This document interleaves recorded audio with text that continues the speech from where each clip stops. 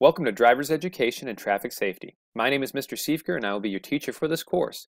Please be sure to pay close attention to this video and watch it in its entirety as it contains information about the rules and requirements of taking a course with Orange County Virtual School, as well as specific information about how to properly and successfully navigate through the Driver's Ed course. This is the course announcement page and contains many important things you will need. First, you can see in the top left-hand corner I have my contact information listed, including my email and a phone number you can call or text me at. There is also a link here if you need to schedule an appointment with me for any reason. Another valuable piece of information on the announcement page is my office hours. It's important to note that all phone calls, text messages, and emails sent outside of office hours will be returned the next business day. Remember, OCVS is an Orange County public school, and we follow the OCPS calendar for school holidays.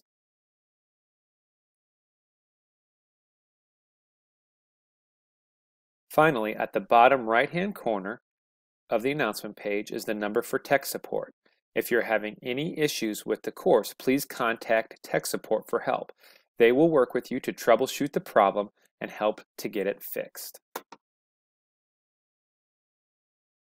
One important thing to notice is the black bar at the top of the course. On this black bar, you will see the email button. This is where all email communication from me will be sent to you. You need to be logging into the course frequently and checking your email as it will contain important information about the course. You are expected to do this, and not doing so will not be an excuse for not knowing something that I sent. Another important feature on the black bar at the top of the course is the main menu button. From the main menu button, you can access the lessons, your gradebook, or if you need to get back to the announcement page, this can be done from there as well. Now it's time to learn how to access the course content. Click on the main menu at the black bar at the top, and then click on Lessons.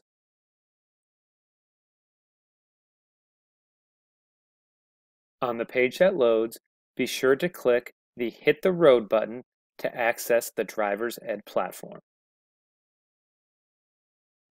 When you first enter the Driver's Ed platform, this will be the first screen that you see. The first thing you need to do is click on the Complete Enrollment button. Here it will ask for your personal information. It is very important that you are sure that your name is spelled correctly, that your date of birth is accurate, and that it has the proper gender. It'll also ask you some other questions, whether or not you have a driver's license or permit already. In addition, you'll also see it ask you for the last 4 digits of your social security number. They ask you for this information as this course meets the requirements to earn a traffic law substance abuse education certificate, which is a requirement to earn a permit and/or a license. Another important question it will ask you is which county you reside in. This is very important for Orange County residents, as residents of Orange County are entitled to 6 free hours of behind-the-wheel training from the Florida Safety Council once they have completed the course and earned their permit. After you have entered your personal information, be sure to hit the green Start Course button. This button will take you to the table of contents for the course here on the left-hand side. On the right-hand side is the information you're required to read and view for each lesson. When you get to the bottom, it'll always have a Next button to click to the next part of the course. As you work through the course, you will notice check marks as you complete each part of the course. It's important to make sure that you have all check marks completed before moving into the next module. You can also click on the blue button to bring the scroll back up, and there you'll see a check mark for the module 1. That means you have completed everything in that module. If you skipped any part, there will still be a circle here with no check mark. It's very important to ensure that you are completing everything assigned in the modules. If you complete only part of the lessons or part of the tests or part of the quizzes or part of the assignments and skip other parts, you will be considered behind pace, which will put you at risk of being withdrawn from my course.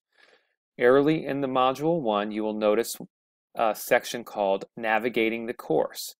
This is one of the most important lessons in the course, as this will teach you how to navigate successfully through the course and also teach you about the different assignment types.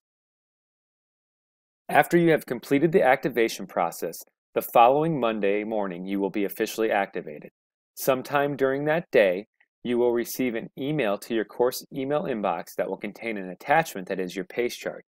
Your pace chart is customized for you based on the day you start the course.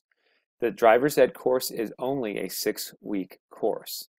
It is important to understand that students are required to remain on pace throughout the course. Failure to meet this requirement will result in students being withdrawn at the end of their grace period. In addition, students are also required to submit work each week. What this means is that if you jump out and work ahead of pace, which you are more than welcome to, you still must submit at least one assessment each week. On your pace chart that you'll be sent, you'll notice a couple very important things. On the left-hand side is the due date. This will have the due date for that week's assignments. It's important to note that assessments are due by 8 a.m. on the date listed. In the middle is a list of the lessons, tests, or quizzes, and assignments. You'll notice on the grid on the right-hand side, you will see an L, a Q, or a Q and an A. An L means it's a lesson, which will have nothing to submit. A Q represents a quiz, which you will take at the end of your lesson in the Driver's Ed platform. A Q and an A means there is a quiz as well as an assignment due. Be sure that you are completing the assignments as well as the quizzes. If you only go through the lessons and take the quizzes, but skip the assignments, you will be considered behind pace, which will result in you being withdrawn at the end of your grace period. Now that you have come to the conclusion of this brief introductory video, you have completed step 1 of the activation process. It's very important that you go back to the welcome email and carefully read the directions for step 2 of the activation process. You must complete both step 1 and 2 of the activation process to become officially activated. If you do not complete both steps of the activation process, you will lose your seat in my class. Please understand, even though you are assigned to my class and are able to begin working, if you do not complete the activation process, you will be removed from my roster. So be sure to get that done right away so you don't complete any work and end up being removed. The last thing to remember is that I am here to help you and I want to see you be successful. If you have any questions, do not hesitate to reach out to me for assistance. Again, on my course announcement page, you have my phone number which you can text or call, as well as my email address. Please be sure to contact me if you need any help. I look forward to having you in my class.